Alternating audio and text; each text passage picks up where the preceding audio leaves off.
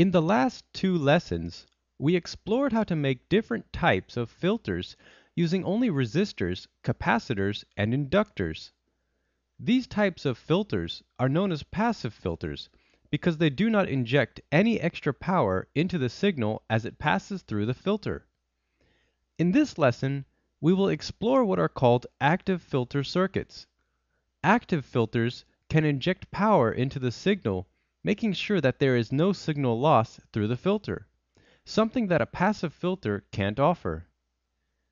In addition, active filters can also be designed to be more precise in what frequencies they are filtering. A very common part that is used when building active filter circuits is the op-amp, and you can see many different examples of its usage as a filter on your screen.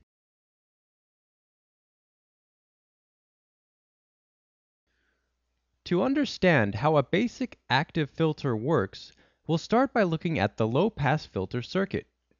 An active low-pass filter circuit has a capacitor connecting from the inverting pin of an op-amp and to the output of that op-amp. Two resistors are also placed, and they have the same value, which will keep input signals and output signals at the same power levels. The formula to know where the cutoff frequency is for this active low-pass filter looks like this, and the graph that shows which filters will make it through the filter unaltered will actually look strikingly similar, as you can see. The second circuit to know about is the active high-pass filter. This filter places a capacitor before the inverting input of the op-amp. The frequency cutoff formula is the same as the low-pass filter. However, things are reversed when we look at the graph of frequencies. Frequencies lower than the cutoff point will have very low power going through the filter, but all higher frequencies pass through unchanged. The last circuit that we'll look at is the active bandpass filter. This is actually just a combination of a low-pass and a high-pass filter. The resulting output is a bandpass, just like we saw in the last lesson with RLC circuits. A bandpass filter means that there is a lower and upper cutoff frequency, and that only the frequencies between those two cutoff points will pass through the filter unchanged.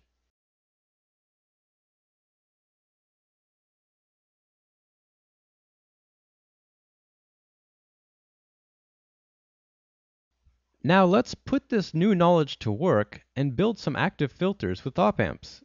For this circuit, we'll build a low-pass filter, a high-pass filter, and a buffer to drive the output speaker. To build this circuit, we'll need a breadboard, the jumper wire kit, and from the analog parts kit, the stereo cable with tinned wires, two 9-volt battery connectors, the audio jack breakout board, three 741 op-amps, a 1 microfarad capacitor, a 10 nanofarad capacitor, four 100 ohm resistors, two 10 kilo ohm resistors, and finally 5 capacitors 10 and 100 nanofarad, 1 10 and 100 microfarad. This circuit is the most difficult circuit to build in this course, so like the other lessons, we'll go step by step, building the circuit so that you can follow along and build it correctly with us.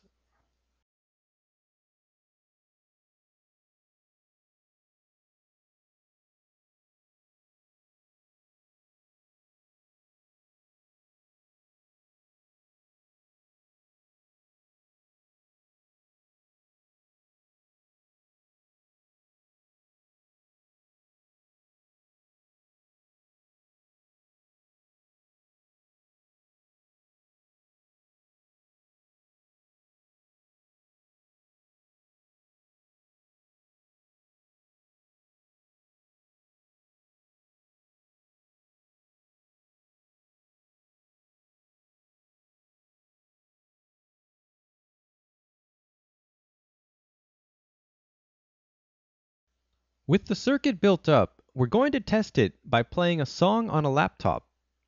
The stereo cable will allow us to connect the audio signal to our filters, and the audio jack breakout board Well, let us plug in the filtered output signal to a set of speakers.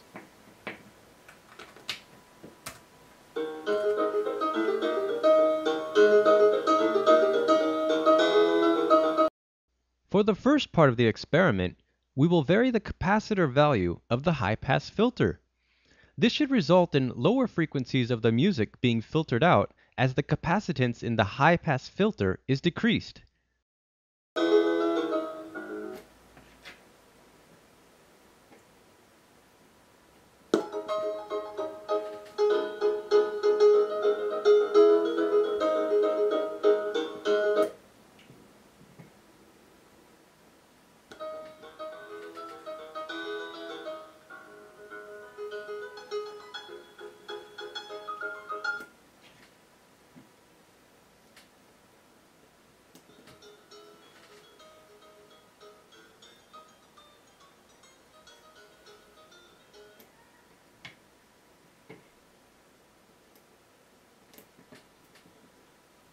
Then, finally, with the 10 and 100 nanofarad capacitors, only the highest pitched notes of the song can be heard.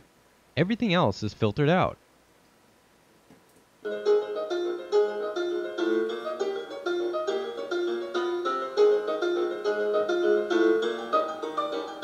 Second, let's vary the capacitor value of the low-pass filter. This should result in higher frequencies of the music being filtered out as the capacitance in the low-pass filter is increased.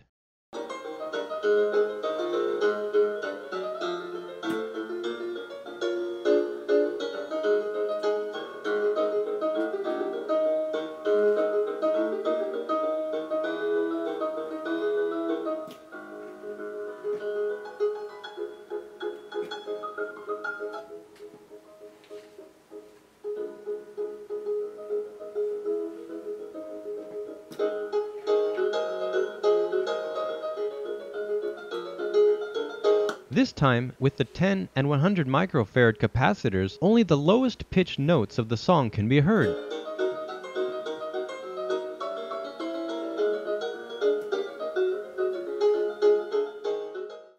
So probably by now, you have noticed that the purpose of this experiment is to show you how the capacitor value of the high-pass and low-pass filters can alter the cutoff frequency of each filter, and therefore change its effect on an input signal.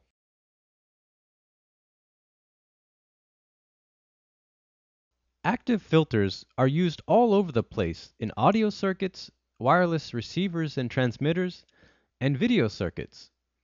Oftentimes, these active filters are even integrated into the IC silicon to save space for compact devices like cell phones or GPS units. All parts in this online course were provided by the Gadgetory. Visit them at gadgetory.com/PyroEDU. Now that we have had a good introduction to the different types of filters out there, let's take a look at the other side of things and see how to build some amplifiers.